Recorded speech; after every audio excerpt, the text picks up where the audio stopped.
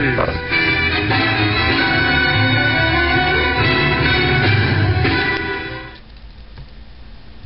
John Freeman, who was Gordon Freeman's brother, was one day in an office typing on a computer. He got an email from his brother that said that aliens and monsters were attacking his place and asked him for help. So he went. John Freeman got his computer shut down and went on the platform to go up to the roof of the building where he left his motorcycle and normal people clothes because he was in his office lab coat. John Freeman got on his motorcycle and said, "It's time for me to live up to my family name and face full life consequences." So he had to go. John Freeman ramped off the building and did a backflip and landed. He kept driving down the road and made sure there was no zombies around because he didn't have weapons. The countryside were nice, and the plants were singing, and the birds and the sun was almost down from the top of the sky. The mood was set for John Freeman's quest to help his brother where he was. John Freeman looked around the countryside and said, "It's a good day to do what has to be done by me and help my brother to defeat the enemies." John Freeman was late, so he had to drive really fast. A cop car was hidden nearby, so when John Freeman went by, the cops came and wanted to give him a ticket. Here John Freeman saw the first monster because the cop was possessed and had head crabs. "I can't give you my license, officer," John Freeman said. "Why not?" said the head crab officer back to John Freeman. "Because you are head crab zombie." So John Freeman shot the officer in the head and drove off thinking, "My brother is in trouble there," and went faster.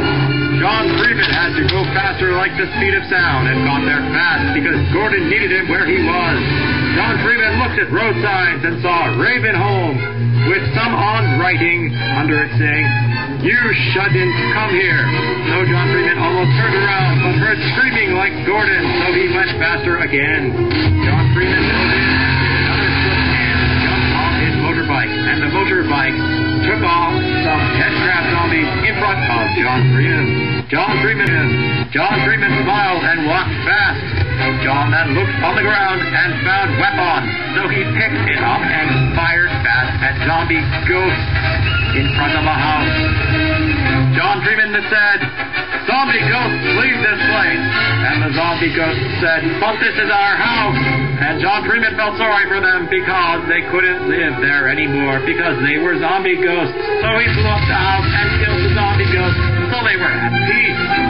Then John Freeman heard another scream from his brother, so he kept walking really faster to get where he was. Raven Holden was nothing besides the countryside. There was no birds singing, and the cats were dead, and the dirt was messy and bloody from head crabs.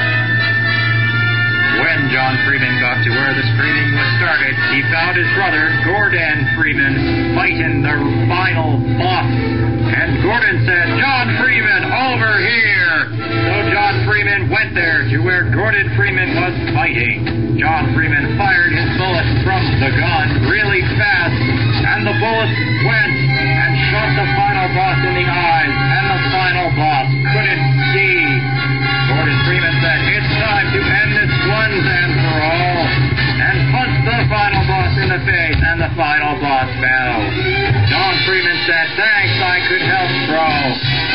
And Gordon Freeman said, "You should come here earlier next time," and they laughed. The laugh overed quickly, though, because John Freeman yelled, "Look out, bro!" and pointed up to the top of the sky. Gordon Freeman looked up and said, "No!" John Freeman, "Run out of here as fast as you can!" And John walked real fast out.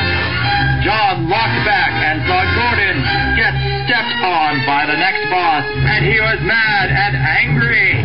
"I'll get you back, evil boss!" John Freeman yelled at the top